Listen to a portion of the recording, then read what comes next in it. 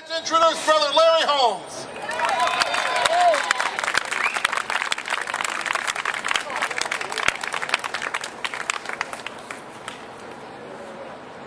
Thank you, Jerry. Sisters and brothers, you know, my job is to demonstrate, so I've been to many of them. But I can tell you honestly that I can't remember the last time I was this proud. Yeah, where you been? To be with you, demonstrating against these thieves, against these robber barons over there at the Rent Center. And I just hope that somehow the word gets out. We'll get it out. You know, the corporate media is not the only media on the internet. You know, we have a little bit of it too. So that people in Michigan, people all over the world can see that this fight is not over. Because that's the impression. That's the impression they want to give you. It's over. The plants are closing. Oh, the union's crushed. The workers are demoralized. Everybody's just crying, hanging their head down low, and it's over. And the bankers have won.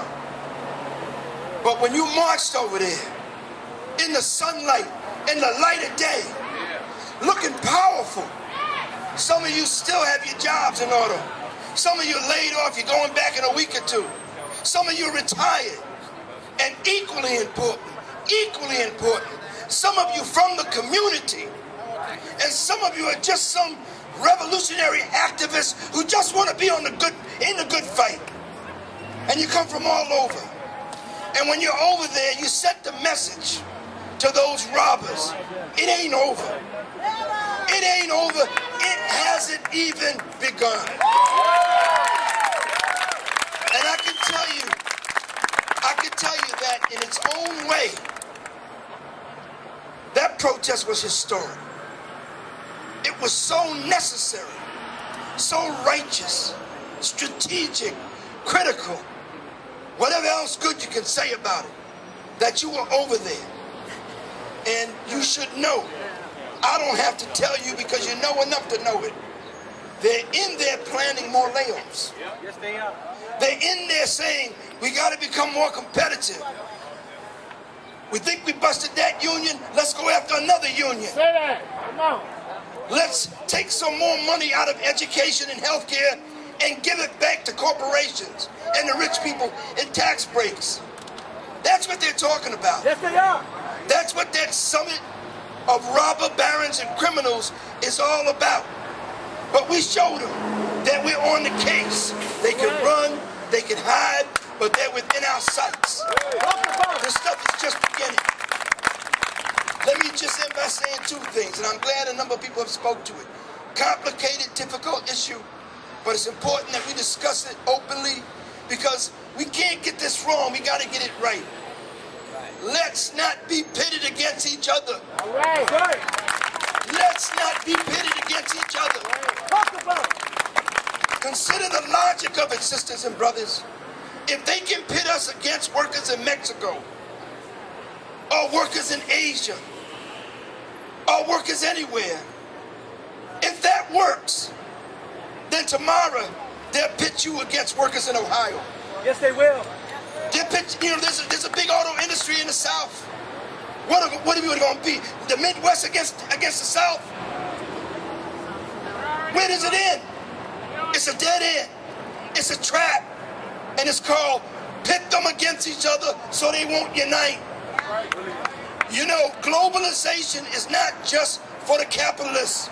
It's for the workers too. When they say globalize, we say globalize. They can globalize against us. We can globalize our unity and solidarity. We don't want to go backward. We want to go forward. And lastly, about our president. This is complicated too. Let's try to handle it right. Made history.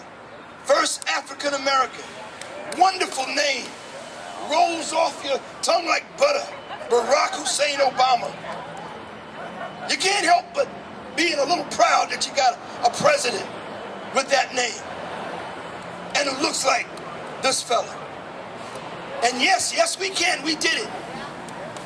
But it's clear now that a president, even a president that's made history, listen up, y'all, is no substitute for a mass movement.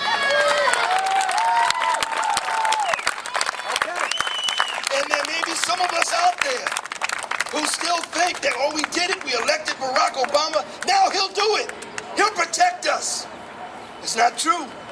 It's not true. I hope that Barack Obama finds out about this demonstration because he's been listening too much to Wall Street. He's been listening too much to the CEOs. And consequently, he's doing too much in their favor against us. And it's time that he know that we are here. And if he doesn't listen to us, yes, we can again.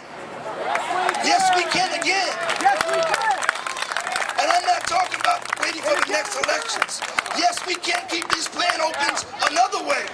Yes, we can fight for jobs. Yes, we can stop these foreclosures. Yes, we can again.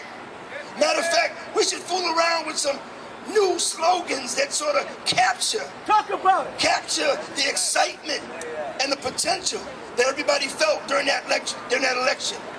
We elected him, and that was yes, we can. But it ain't over. You know what we did over there? Yes, we can again. And we got to continue doing some yes, we can again until the workers and the communities have the power to stop the greedy, vulture, racist, war-mongering bankers and CEOs who would burn us and burn our homes down to make a buck.